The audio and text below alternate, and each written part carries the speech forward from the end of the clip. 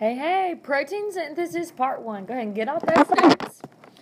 All right, what are we doing today? Look at the word. We are making proteins. Making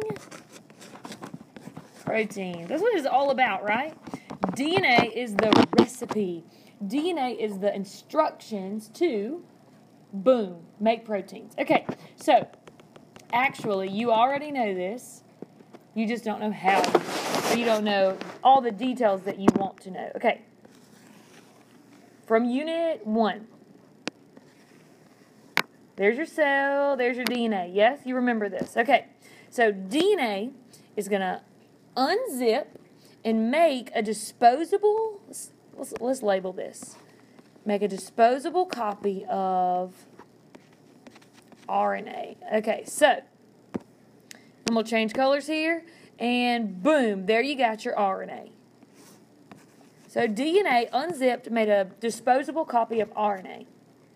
Okay, the magic instructions, the wonderful master blueprint, which is DNA, is in the nucleus. And unless the cell's dividing in mitosis, it's always going to be in the nucleus.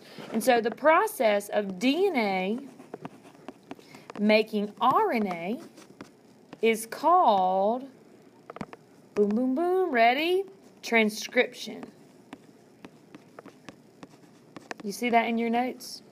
Transcription is the process of making RNA, specifically mRNA, from the DNA.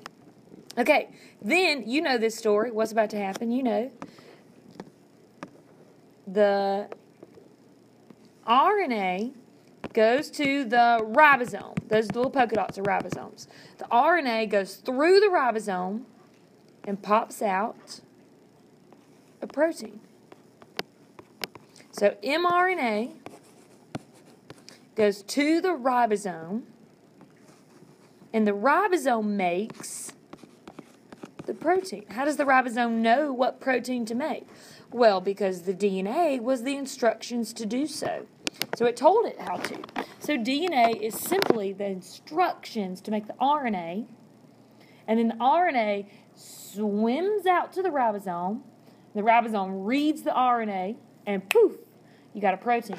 So when RNA makes the protein, that's called translation. And you see that in your notes?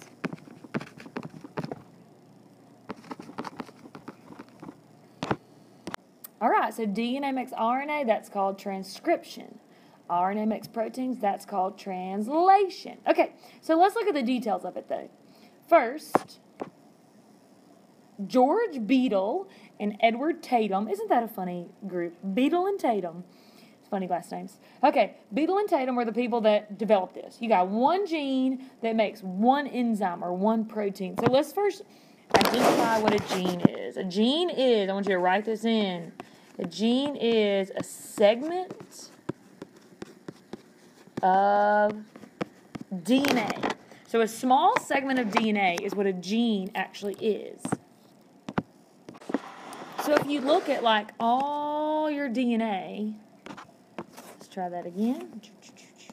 All your DNA is called your genome, Genome, by the way.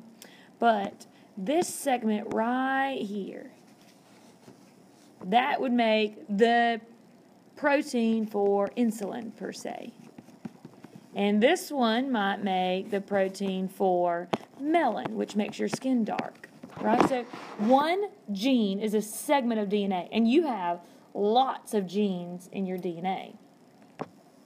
Okay, so here we go. Transcription. You already know. DNA makes, write it out, DNA makes mRNA. So write that out for me. This is the process of making a recyclable, workable copy of DNA in the form of RNA. Specifically mRNA. And we're going to get into different types of RNA. But specifically, we're making the message. DNA makes the message copy, like a photocopy. mRNA is made by an enzyme called, you guessed it, RNA polymerase. Remember that DNA polymerase made DNA. So it only makes sense that RNA polymerase would make RNA. Some things in science are easy. So this piece of RNA is made by the enzyme RNA polymerase. And you can actually see it right there. No, you can't. Sorry. DNA is going to unzip, and right there, there's your RNA polymerase. I drew it in. RNA polymerase.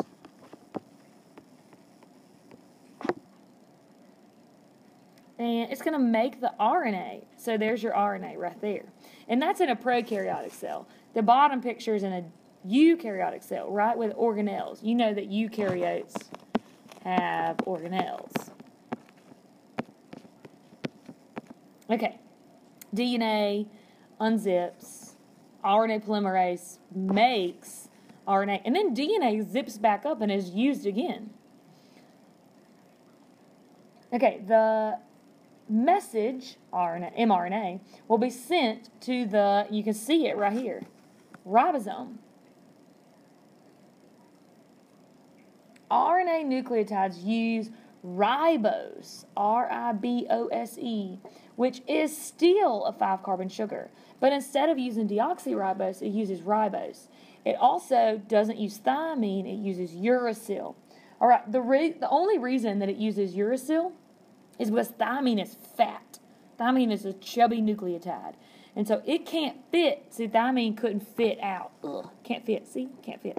So it replaces it with uracil, and uracil can go on out. So uracil is a skinnier nucleotide. mRNA is a single-stranded molecule. Therefore, it is less stable. So RNA is a single-stranded molecule. It's less stable. It probably evolved first. Okay, on B it says DNA serves as a template for making RNA. A pairs with U, C pairs with G. Transcription is considered to be the first part of making the protein synthesis. All right, so here's DNA and then RNA, you can see. So that's RNA right there. It's shorter. Well, it's not shorter, it's half. So it's half of, RNA is half of DNA. But there you can see deoxyribose on the bottom and ribose on the bottom. Let's see, can you see the difference in yeah, so you can see that thymine is skinnier than uracil also. Okay, moving on. There's your transcription. You can see the function is in the name, like script. You are rewriting a script. Rewriting a script. So DNA makes RNA, that is transcription. There's your Chargaff's rule. A pairs with, in this case, U.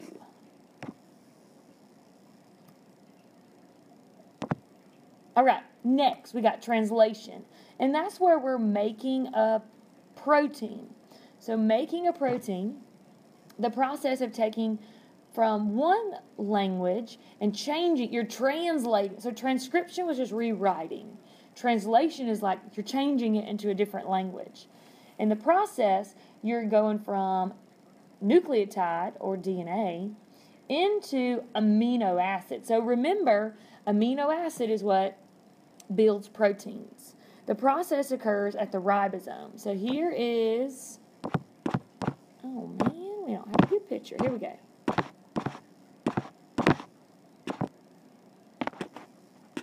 Let's go back to this original picture here. Okay, the RNA, if you look right here in this section, the RNA, which is the pink and yellow, goes to the ribosome, which is brown in the picture. And that's going to pop out a polypeptide. So remember for me that proteins, so I want you to write this over on the side. Proteins are made of amino acids. Okay, and then I also want you to write a large protein is called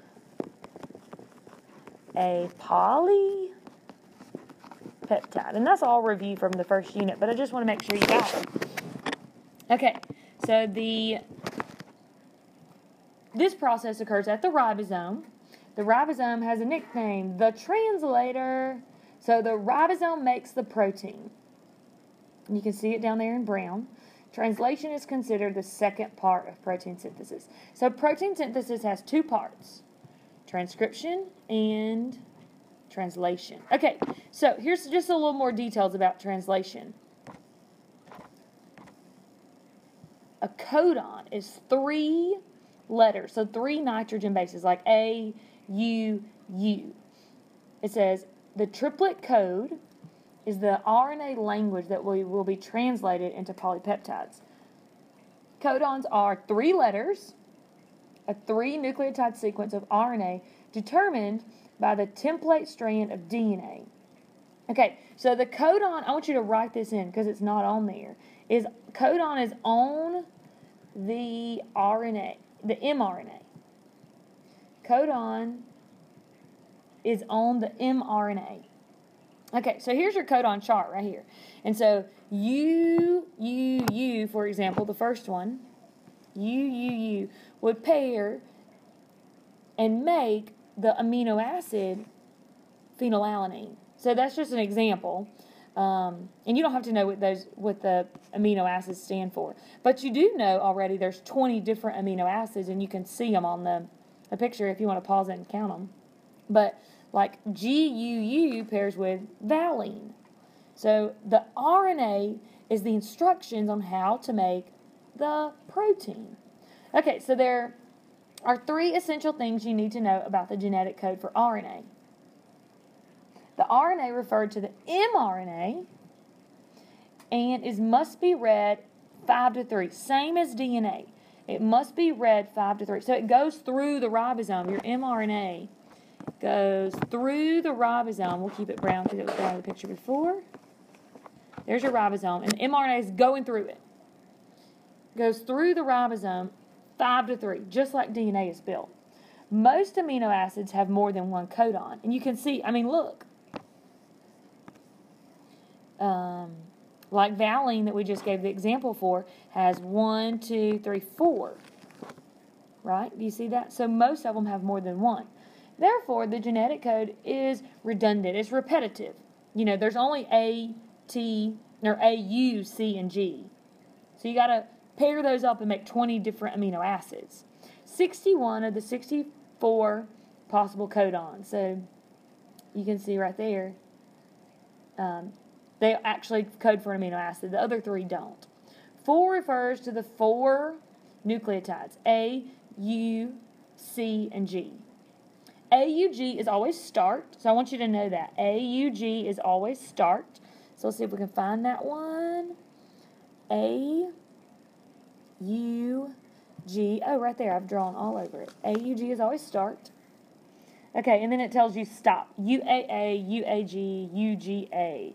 This chart is universal for me and you and plants and mushrooms and bacteria and all living organisms. Okay, and then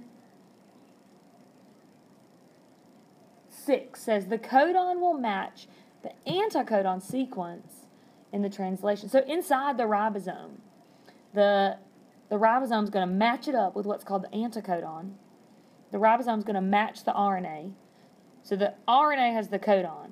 The anticodon, let's write this in on 6. Anticodon